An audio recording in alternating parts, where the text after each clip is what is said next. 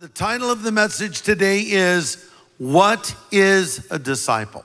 How many of you have ever seen the bumper sticker, probably in a car, that says, God is my co-pilot? You've seen that sticker?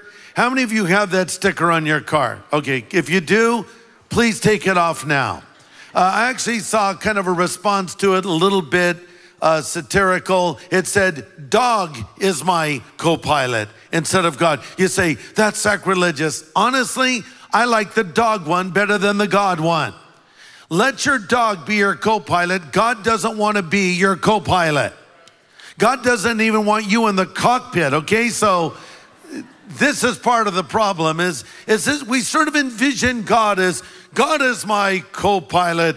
God is my wingman. God is my close buddy. Well, you know, look, yes, it's true. God will be your friend, but oh no, he wants to be so much more than that. You see, he is the potter and you are the clay. He is the shepherd and you are the sheep. He is the master and you are the servant. We got to get this one figured out. In fact, we read over in 1 Corinthians 6:19 that our body is a temple of the Holy Spirit who is in us, which we have from God, and we're not our own. Do we understand that? You're not your own. Often we'll say, well, you know, my wife, my husband, my car, my house, my career, my ministry, my future, my past, my thoughts, my plans, my. Okay, it's okay. They have a sense of connection to all those things, but we need to always remember that everything belongs to God. Your possessions belong to God. Your families belong to God. Your future, it all belongs to God. So listen to this. Our objective in life is not to find out how God can bless our dreams and ambitions. Let me say that again, because this is not always what we hear being taught today, sometimes even in churches. Our goal in life should not be to get God to bless our dreams and ambitions. Listen, our goal or our objective is to find his plan and align ourselves with it. This is really important. Well, some of you are saying, well, God doesn't care about my dreams. God doesn't care about my ambitions. He cares. But our goal is not to get God to do what we want him to do. Our goal should be us doing what he wants us to do, because eventually you'll figure out God's plans for you are better than your plans for yourself. So never be afraid to commit an unknown future to a known God. That's what it means to be a servant. Hey, that's what it means to be a disciple of Jesus Christ. Jesus told the story about a group of servants that were given a task to fulfill. And at the end of the story, he said, in the same way, when you obey me, you should say, we're unworthy servants, and we have simply done our duty. You know, sometimes people will come to me and say, Greg, thank you for all that you do and the sacrifices you make. And, you know, thank you for that compliment, but honestly, I'm just doing my duty. And the same is true of all of us. We're just doing what the Lord has called us to do. I don't deserve any special applause or praise for what I do, nor do you. We're just doing our duty. Hey, we're just being disciples of Jesus Christ. C.S. Lewis said, and I quote, all who are called to salvation are called to discipleship. No exceptions, no excuses. But listen, here's the secret many do not know. Here is the sweet spot of the Christian life. In fact, this is where you will find life. You understand what I mean when I say sweet spot? Like in a racket, there's a sweet spot. And if you hit it, you have the maximum control and effect. And there's a sweet spot in the Christian life where it almost becomes effortless, where you enjoy that life and joy that God wants you to experience. And it's embedded right here in the Great Commission. So let's look at it again. Matthew 28, we read these words, Jesus speaking, go and make disciples of all nations, baptizing them in the name of the Father and of the Son and of the Holy Spirit. Teach these new disciples to obey all the commands I've given you, and be sure of this, I am with you even to the end of the age. We're in a series now on the topic of discipleship. In the last message I asked you, are you a disciple? Now I'm defining what a disciple actually is, because I'm commanded by Jesus to go into all the world and make disciples. And we all say, well, that's an amazing idea, let's do it.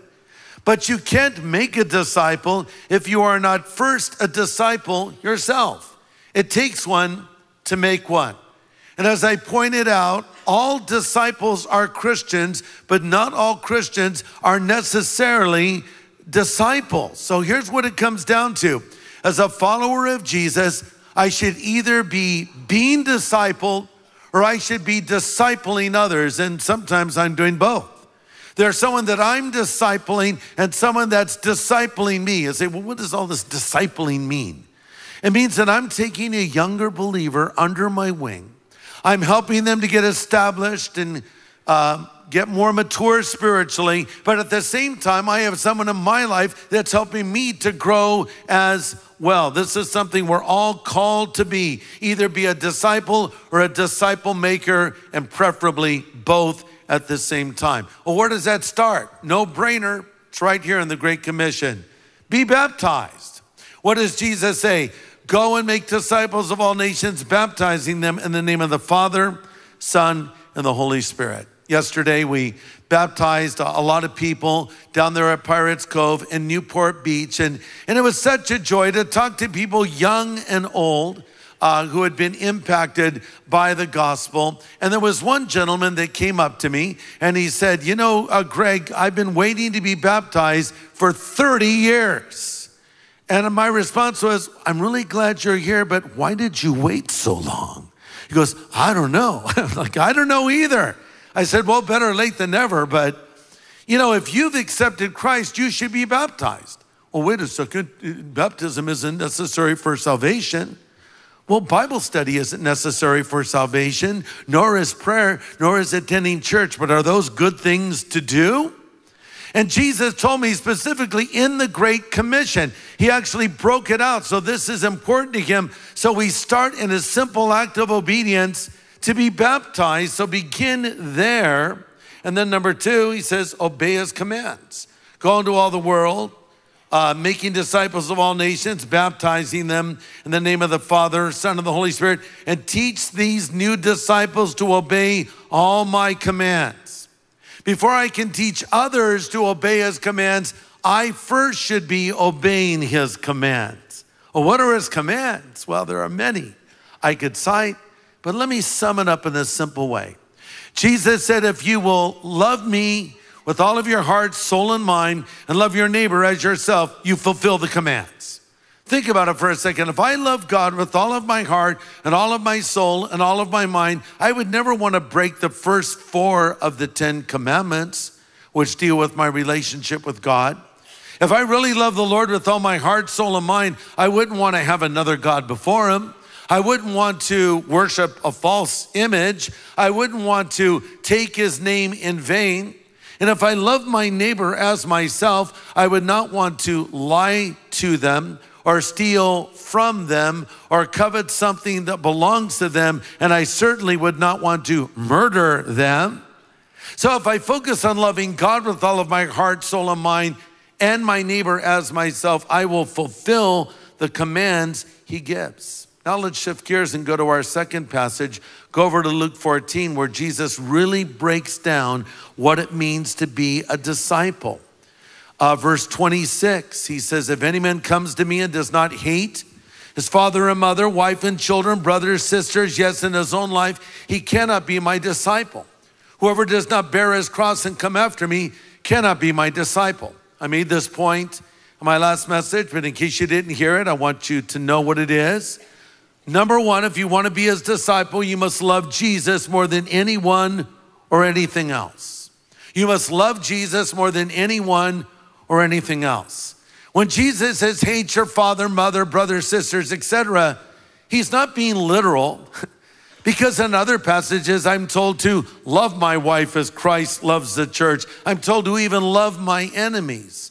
Jesus is using a contrasting term to make a larger point. In effect, he's saying, your love for God should be so intense that your love for others would be like hatred in comparison. You need to love Jesus more than you love your wife. You need to love Jesus more than you love your husband. You need to love Jesus more than you love your children.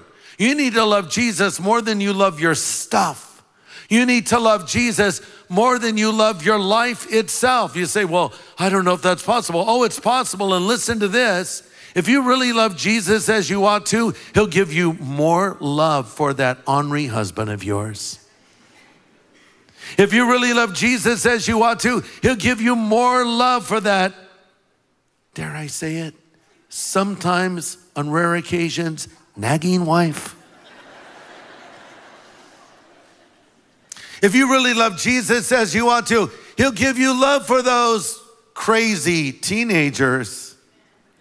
If you love Jesus as you ought to, he'll give you love, more love for those overbearing parents, right? He'll give you more love. He'll expand your heart. So you must love God more than anyone or anything else. Love him more than your career. Love him more than your ministry. Love him more than even your life. Point number 2, the disciple must take up the cross and follow Jesus. Verse 27, whoever does not bear his cross and come after me cannot be my disciple. In Luke's gospel over in the 9th chapter, Jesus addresses this again with a little more detail.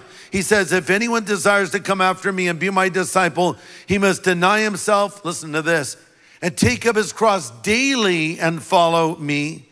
For whoever seeks to save his life will lose it, and whoever loses his life for my sake will find it. So I know when I make a statement like this, it sounds pretty unappealing. You imagine yourself living this miserable life, sacrificial life, an unhappy life. But as I said in the beginning, this is the way to live as a Christian. You sort of envision it like your friends call you up, hey, want to go out and get dinner and a movie tonight? No, I don't want to do that. Why not? Because I'm bearing the cross. Wow, okay. What does that mean? It means I'm eating bread, very old stale bread, drinking water, and just staring at the wall. All the while dressed in sackcloth, yes. That's not bearing the cross, that's being weird, okay? It has nothing to do with bearing the cross, because the fact of the matter is, when you're really bearing the cross, you'll be experiencing life. Don't forget, Jesus said, if you'll lose your life for my sake, you'll find it. I mean, we want to find the meaning of life, and people say, I'm learning to love myself. I just don't love myself, but I'm learning to love myself. Oh, stop. You love yourself so much already.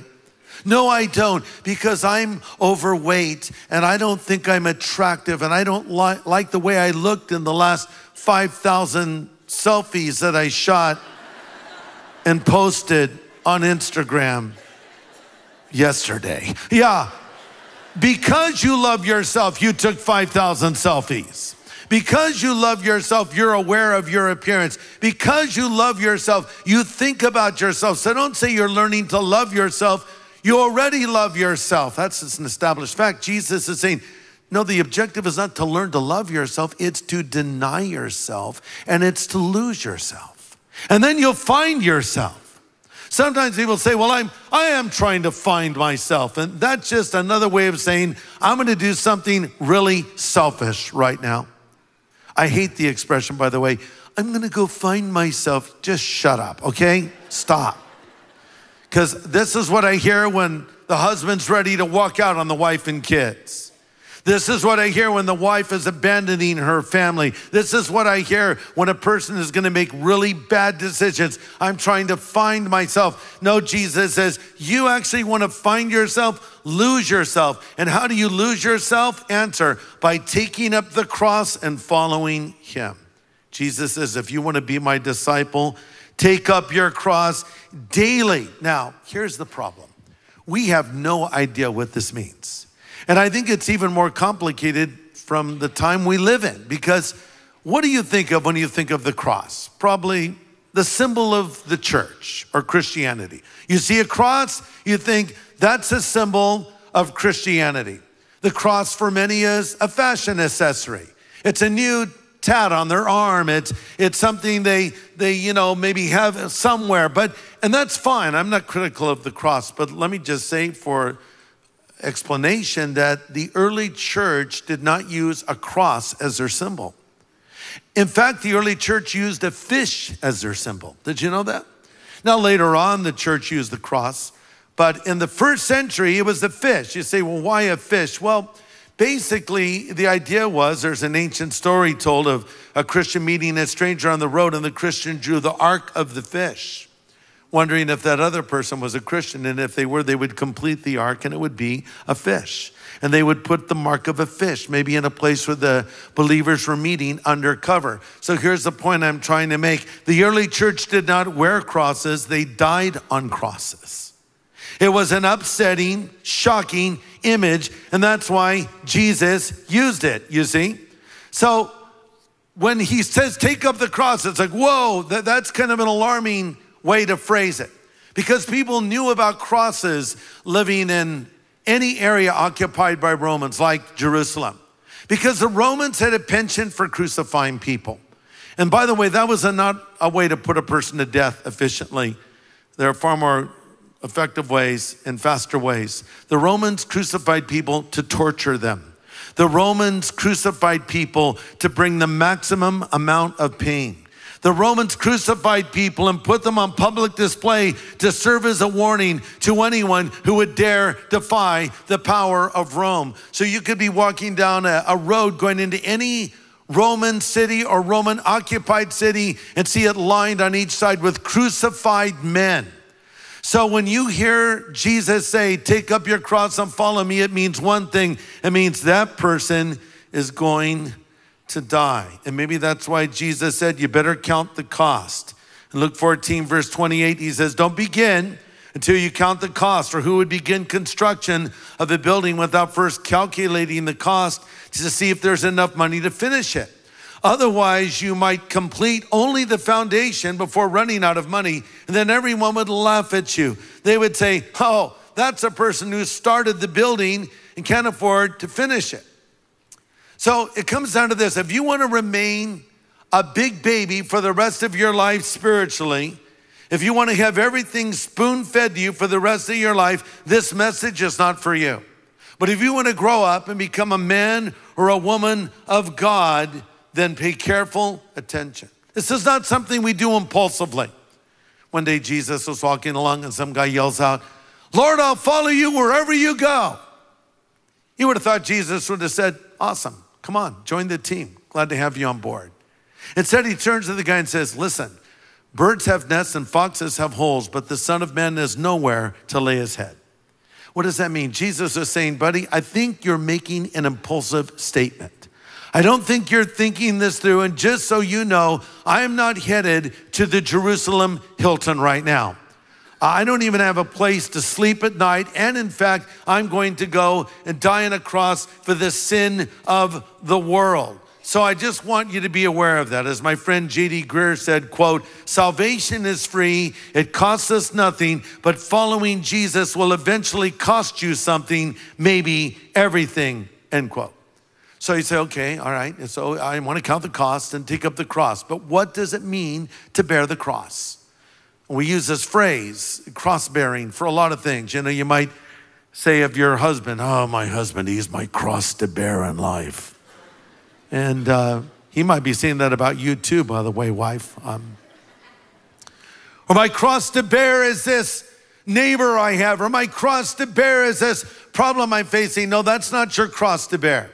Here's what your cross to bear simply is. It means you die to yourself, and by dying to yourself or losing yourself, you ultimately find yourself. You go, what do you mean by die to self? Let me illustrate.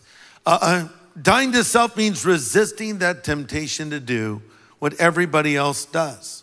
Dying to self means to a single person waiting to have sex until you're married. Dying to self, if you're a married person, means no sex after marriage. Well, let me rephrase that. With someone besides your spouse. Because some of you are saying, that's me, I'm married, I haven't had sex for 6 months. Really? No, you misunderstood it. With only your spouse. please have sex with your spouse. Is that controversial? The Bible actually tells you to do that. If you are sitting at home, sometimes dying to yourself means set down the remote control and or the cell phone and or the tablet device and or whatever electronic gadget you're holding onto, the control for the video game, and pick up your Bible and read it. Dying to yourself means praying when you'd rather be sleeping. Dying to yourself and taking up the cross means forgiving someone who has hurt you if you feel like it or not. Dying to yourself and taking up the cross means swallowing your pride and telling someone about Jesus. Dying to yourself and taking up the cross means doing what God wants you to do instead of doing what you want to do. Dying to yourself and taking up the cross means leaving your comfort zone and engaging a person in a conversation about Jesus Christ. There's hundreds, maybe even thousands of opportunities every day to die to yourself. Hey, dying to yourself means getting up in the morning and going to church, because we're not always in the mood to go to church. Are you always in the mood to go to church? Really, you aren't? You don't like it here? No, I'm kidding.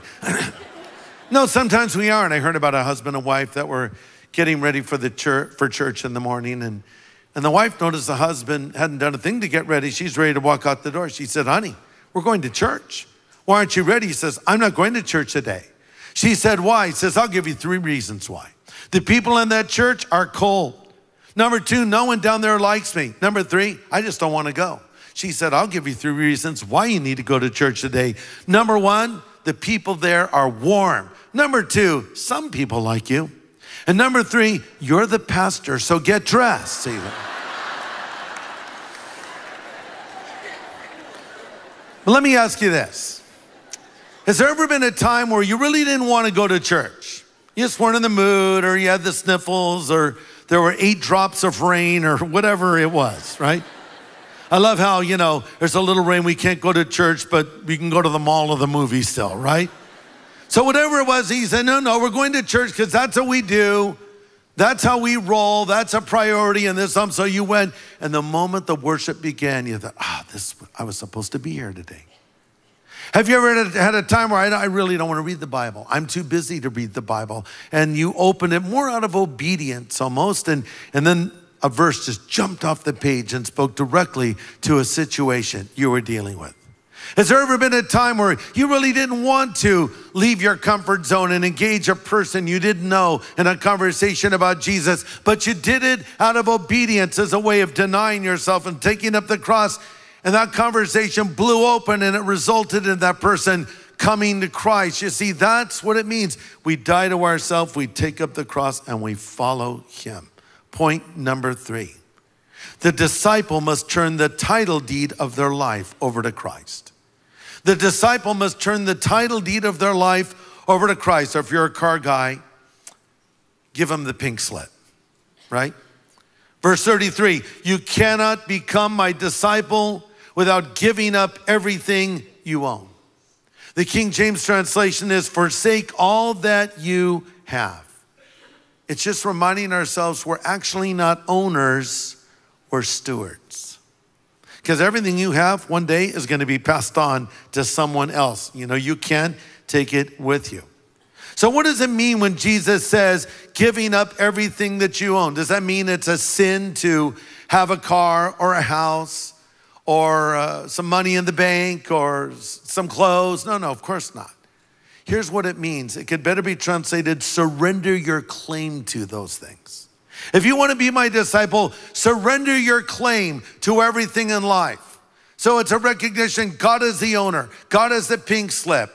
God is in control of it. And I recognize I'm just a steward over it for a period of time. See, it's not wrong to have a career, but it's wrong if a career has you. It's not wrong to have possessions, but it can be wrong if your possessions have you. Your only real passion and obsession in life should be Christ, and all these other things have their place, but not the most important place. My granddaughter, Allie, loves to collect stuffed animals. She really loves them. And so whenever I go into church, she'll say, Papa, bring me back a stuffed animal. So, if I'm traveling, you'll see little stuffed animal heads sticking out of my carry-on bags. I'll look for them and bring them home. And so the other day I was on a trip and I made a video of a bunch of stuffed animals. I said, which one do you like, Allie? And I got her on the phone and FaceTime and we're talking. And she says, Papa, I'm not obsessed with stuffed animals anymore. I said, really? She says, I'm just obsessed with talking with you. I said, oh, I like that. That's very good. Girls, try that line on a guy. Girls, I think that line would work on any guy, no matter his age, no matter your relationship. Warm my heart. I think we all should say to God, Lord, I'm obsessed with talking with you and walking with you and hearing from you and knowing you. Number 4, a disciple must impact their culture.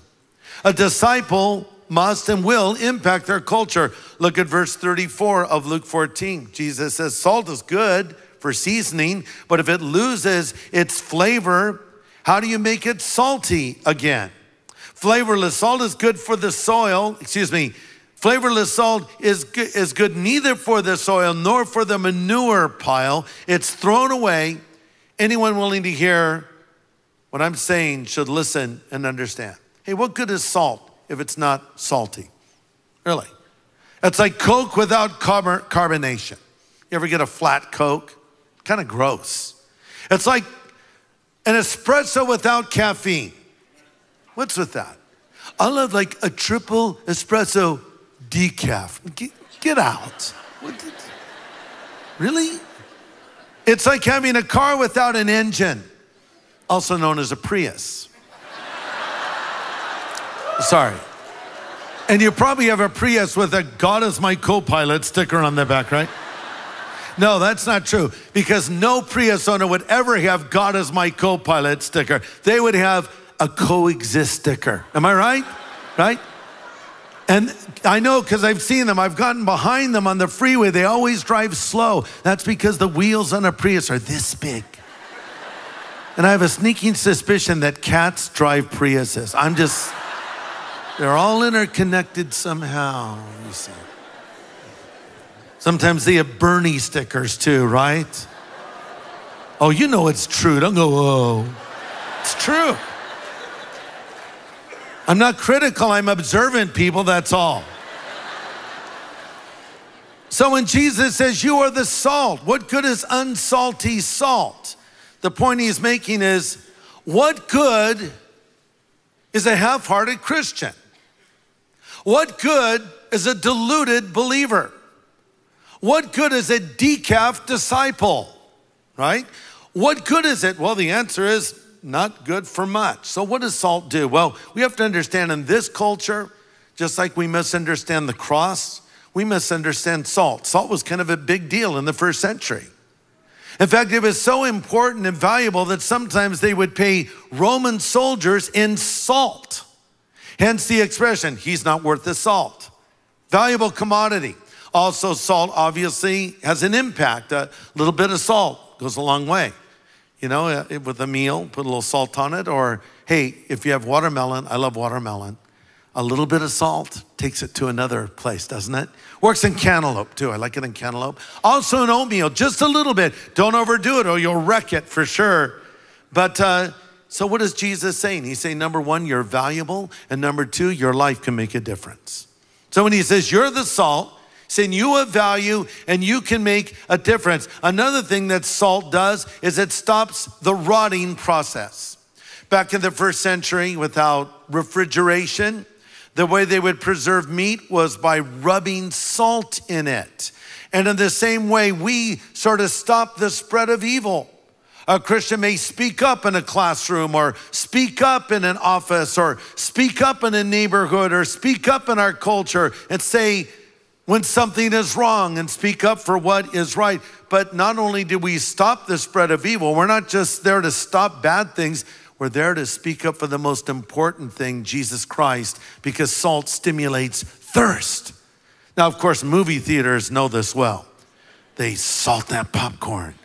So you'll come back and buy a Coke that costs $100.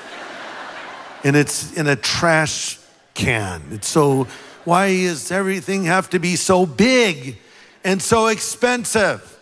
But you know, you get thirsty, and I think the greatest compliment that can be paid to a Christian is when a non-believer says, what is it about you? I admire you. I want to know what makes you tick. You've done your job, Christian. You've done your job, disciple, because you've created thirst in another. As you all know, this McQueen film is one person's clapping randomly. Thank you. I don't know if that was a delayed clap or an anticipation clap, but it was kind of out there. But I appreciate any applause, okay? So I just thank you.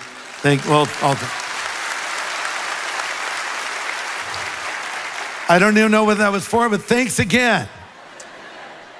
And I lost my point, you crazy people. No, it's my own fault. We're doing this, thank McQueen, some guy yells out. That's right, we're doing a movie, you know, about the life of Steve McQueen. And some have asked, why are you, what is your deal with Steve McQueen? Okay, it's not my deal with Steve McQueen. It's a story of a transformation of a life that was he was like a modern day Solomon. You know, he had everything this world offers. McQueen in his day was the #1 movie star in the world. He had incredible wealth. He had women throwing themselves at him, and he was a willing recipient, I might add. He had the coolest cars, motorcycles. He bought an airplane hangar to just store his cool stuff. It was like the ultimate man cave. He lived the dream and saw the emptiness of it and walked away from Hollywood at the peak of his fame and moved to this little town called Santa Paula, California. It's like small town USA because it reminded him of the town he grew up in as a young boy, Slater, Missouri. And the reason he moved there also was because Santa Paula was the antique plane capital of the world. And Steve bought a Stearman biplane, a very old plane, because he wanted to learn to fly. He didn't know it, but he was setting himself up for what God had for him. Because there was only one guy qualified to teach people to fly in the Stearman biplane, and it was a guy named Sammy Mason that was a totally committed disciple of Jesus Christ. But here's how Sammy reached Steve McQueen. Not by fawning over him. In fact, the cool thing is Steve calls, says, I want to learn how to fly. And Sammy answers and says, I'm not taking on new clients right now, new students. And Steve says, well, this is Steve McQueen. And he says, yeah, I don't care. I'm not taking on new students right now. And Steve couldn't believe it. Whenever he said who he was, everyone wanted to help him. So he called back, I'm Steve McQueen. I'm a movie star. I want you to teach me how to fly. I don't care, he says. I'm not taking on new students. So later that day, Sammy says to his son, Pete, yeah, some guy called me an actor, Steve McQueen, wants to learn how to fly. His son's like, Dad, that's Steve McQueen. We watch his movie, The Great Escape, all the time. Oh, whatever, okay, I'll take him on. That was Sammy. So they spent hours in the cockpit. And Steve saw something in Sammy that impressed him. And Sammy was a man's man. He was a regular kind of guy. He was a salt of the earth kind of guy. And the best use of that phrase, and he wasn't ashamed to talk about his faith. And Steve said, Sammy, I see like you have a peace, and I want this peace. What is it? And Sammy said, well, Steve, it's my relationship with Jesus Christ.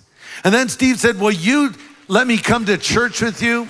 So Steve actually asked if he could go to church with Sammy. He ended up in church. He heard Pastor Leonard DeWitt speak, who's still alive. And I've talked with Leonard, an amazing guy.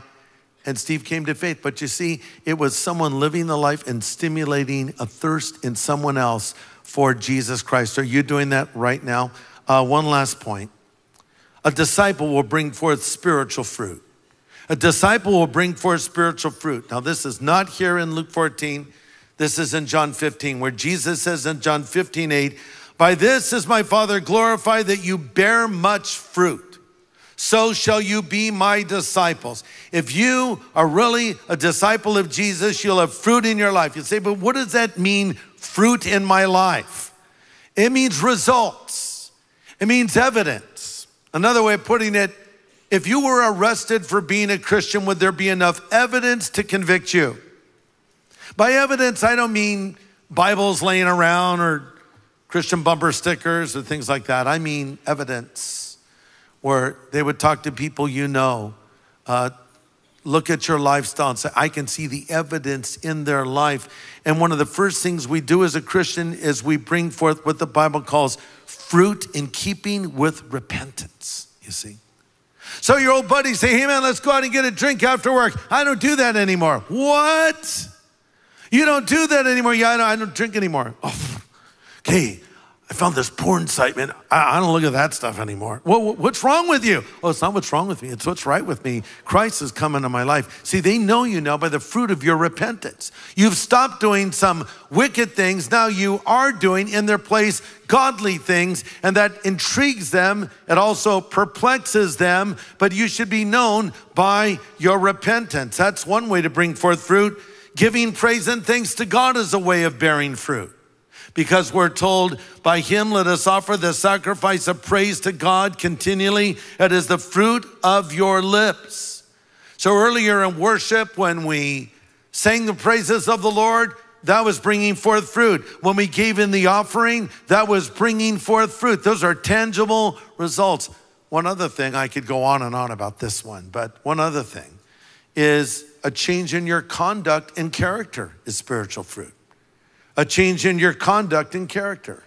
Galatians 5:22 says, the fruit of the Spirit is love, joy, peace, patience, kindness, goodness, faithfulness, gentleness, and self-control. Can people see the fruit in your life? Let's review and conclude. Number one, a disciple of Jesus Christ loves God more than anyone or anything else. Number two, a disciple of Jesus Christ takes up his cross daily and follows him. Thirdly, the disciple of Jesus has turned the title deed or the pink slip of their life over to him. Fourthly, a disciple impacts our culture. And fifth and lastly, a disciple brings forth spiritual fruit. Okay, let's pull out the word disciple and insert your name in its place. Greg loves Jesus more than anyone or anything else. How's that fit? Depends. I try to. I want to. Do I always measure up to that? Of course I don't. But that's something I should aspire to, isn't it? How about this? Kathy takes up the cross daily and follows Christ. Josh impacts his culture. Mary brings forth spiritual fruit. Put your name in those places. And do you do that? And you say, well, no, I don't know if anyone can do that. Who can even live up to these standards? Answer, you can, I can, and you must if you're going to be a disciple. You say, but I can't. No, it's more like you won't. Don't you remember when your teacher used to tell you there's a difference between can't and won't? You can, you just won't. Don't say you can't. Because you can do all things through Christ who strengthens you. Okay, that's what the Bible says. So this is not a can I do it issue. This is a will I do it issue. Will I do it? Will I make that decision today and then make that decision again tonight and tomorrow morning, then in the early afternoon, then at lunchtime, then after, then into the evening, then into the next day? Remember, being a disciple is taking up the cross daily and follow Christ. You don't do it once a year or once a month. You do it every day and really, in effect, multiple times throughout the day. That's what we are to do, take up the cross. Listen, and when we bring forth spiritual fruit, it doesn't grow overnight, right?